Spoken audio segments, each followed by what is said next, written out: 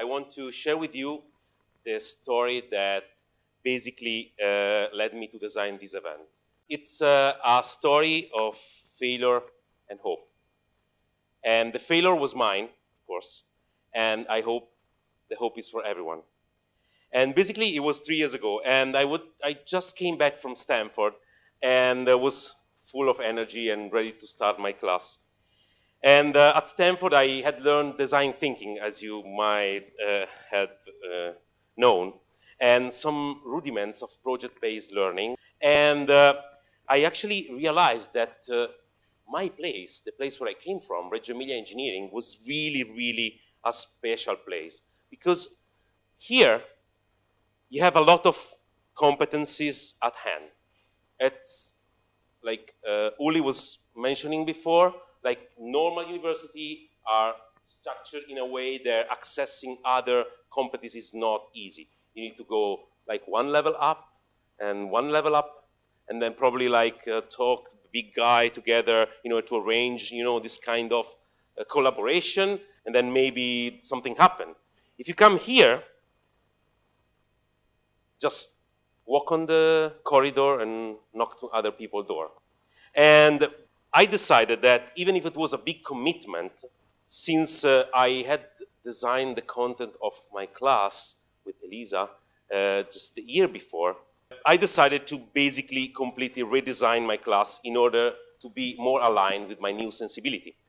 So we introduced the design thinking, we collaborate with non-profit organization companies in order to had real-world challenge, and we had the student collaborating with them, and man, that was the right thing to do.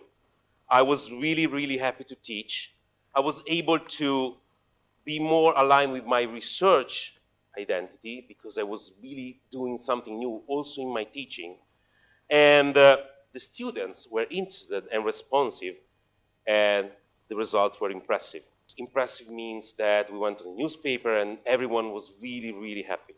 And they were so impressive that at the end of the projects, one organization asked the student to present their idea to the board.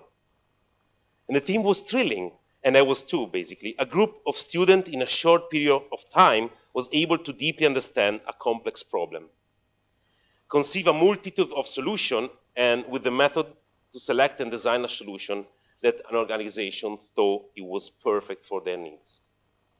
That was done by students collaborating inside the organization. Bang. The presentation was perfect, and the organization was ready to invest the team to finance a startup. I was really happy. I thought, here we come. We are no longer looking for a job. We are creating ones. And I thought, yeah, that's happening here as well. And the organization started talking with the team, and then something weird really happens. The team disintegrates, and the students start thinking that it's very hard. That's a big responsibility. That this might put their studies at risk. And if we fail? The organization, of course, retires. We need committed people for this. That was really a bad moment, since I realized that I failed. I failed because in the hunting model, we caught the prey, but we weren't able to bring it back home. And I failed because I thought that teaching a good innovation method, the design thinking, was the solution. And mostly, probably I failed because I thought that I could change the world alone. In Silicon Valley, they say, embrace failure. Because if you're not willing to take the risk of failing and not experience failure, you're never going to figure out what the right path is to success. Nice say, but really hard to come out from failure.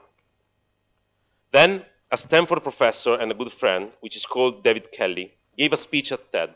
It's called How to Build Your Creative Confidence. If you have not seen this talk, it's about a transformation process they do at the D School. And it's about talking people in who had the fear they weren't creative, and after a series of small steps, kind of a series of small successes, they turn fear into familiarity, and they surprise themselves. Here comes the hope and why you all are sitting here.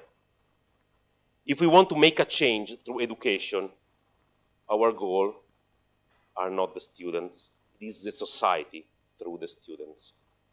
This is because I believe that all students have strengths and innate abilities that are connected to an inexhaustible need for expression and realization that should be integrated with a new culture of courage and sensibility towards what's new. So I dream about a place where students are learning how to integrate their different competencies, innovating the world they live based on people's needs, and become confident they can shape the future with their hands with the support of their network, environment, and country. I think that place is here. Someone around here some years ago wrote this sentence on the wall of a school. Men and women together, we built the wall of this school with our hands because we want it new and different for our children. I want this vision to thrive in order to build a new society driven by innovation and creativity through education and cooperation. Are you guys ready?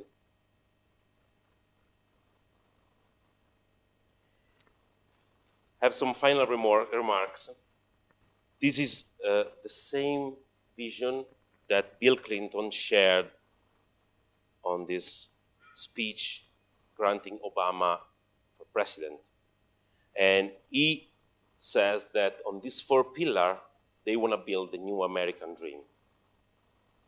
And the second remark is that Corrado Passera, our current Ministry of Development, Economical Development, use the same concept on the last number of Wired. I really think that if, as a society, we tackle this problem, we have some chance to succeed.